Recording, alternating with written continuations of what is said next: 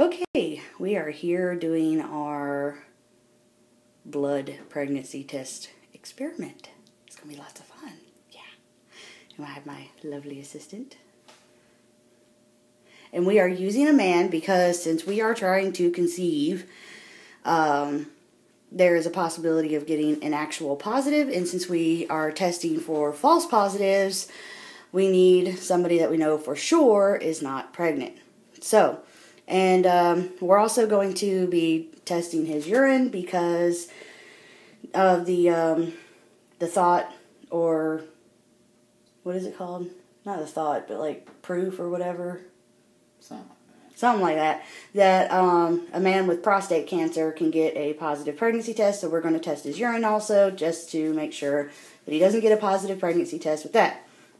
So first I'm going to show our list of, I don't know if I can pull this up high enough, of our equipment. We have 3 pregnancy tests. One will be for urine, one will be for one blood experiment that we want to do, or that I want to do, and the other one will be for a different experiment I want to do.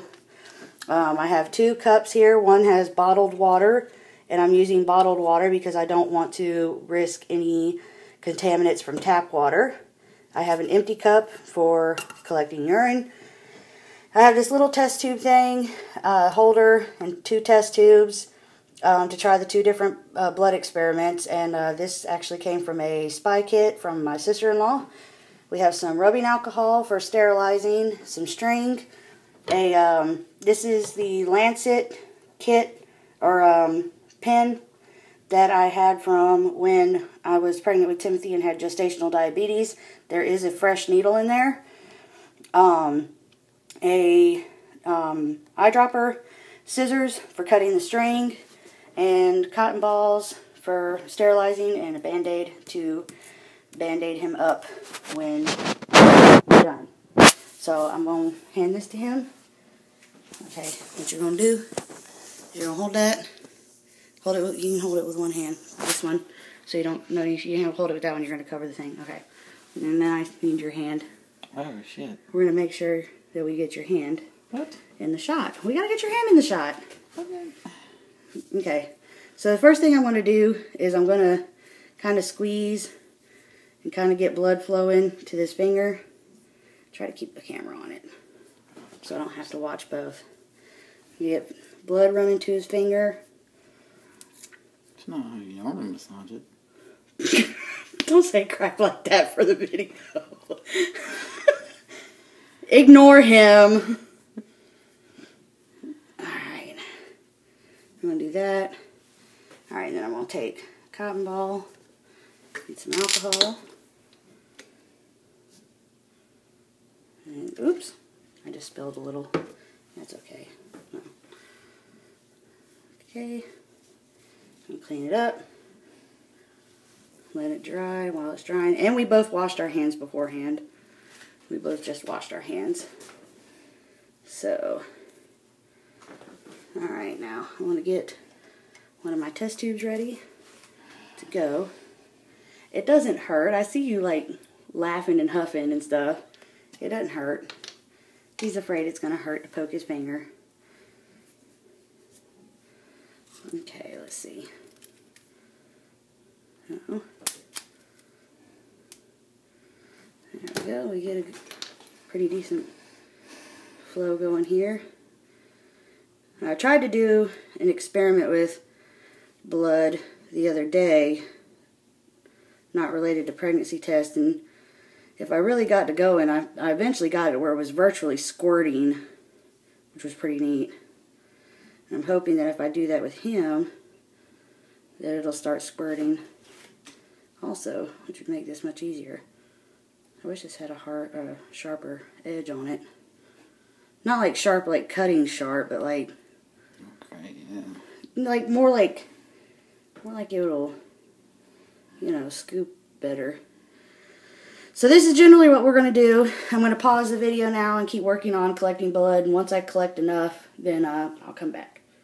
Alright. Okay, so the slight issue that we have is that he's queasy, apparently now. And so I was only able to get a little bit of blood. So what I'm going to do is I'm going to do a combo of what the test I was going to try to do. Because my first test was going to be to try and get enough whole blood to use a string to spin it and get serum, just serum. And the other test that I've read about is you take a little bit of blood, then you add I don't know, like 5 times the amount of blood that you have. You add that much in water. So what I did was I took the blood I was able to get, and then I added 3 of these dropperfuls of the bottled water. And so what I'm going to do is, because the 3 dropperfuls was not 5 times what was in there. You can actually see there's some clots in there, actually. So what I'm going to do is I'm going to get here, hold this. Alright, now keep what I'm doing. I'm going to take some of this string and cut it.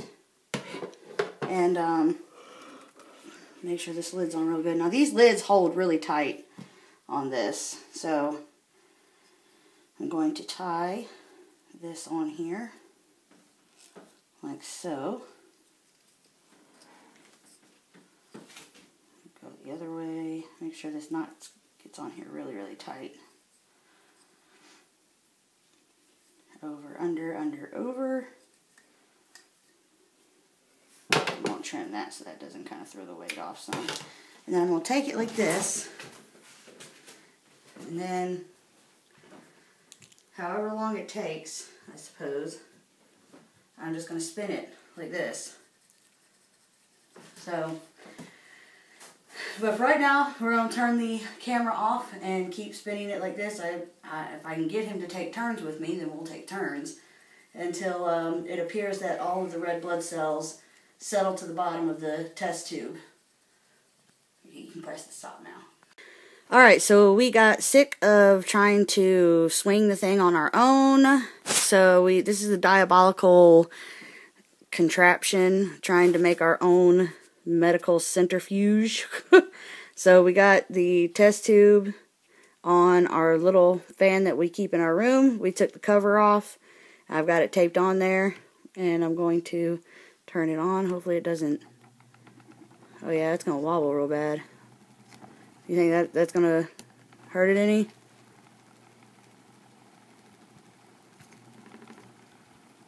If we can figure out some way to... I just have to hold it. Alright, so we'll see how this goes. Okay, so this is Thomas's urine test. Obviously negative. So I got it spun as much as I can. So I've got tweezers, and from what I heard, you dip it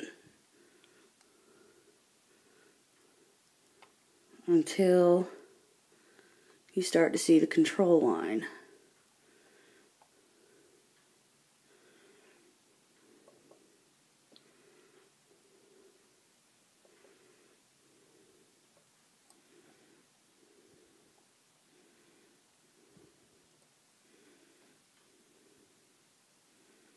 Okay, started to see the control line, so taking it out.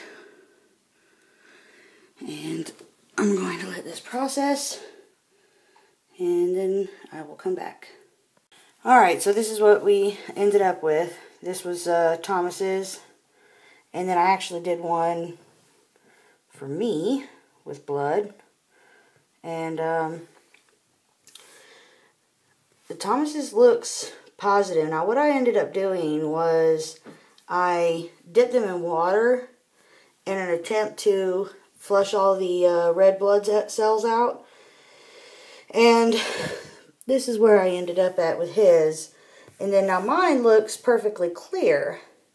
But I'm thinking what happened was I added way more water to mine than I had his. And so everything cleared out a lot easier than his did. So basically, in my opinion, don't use blood.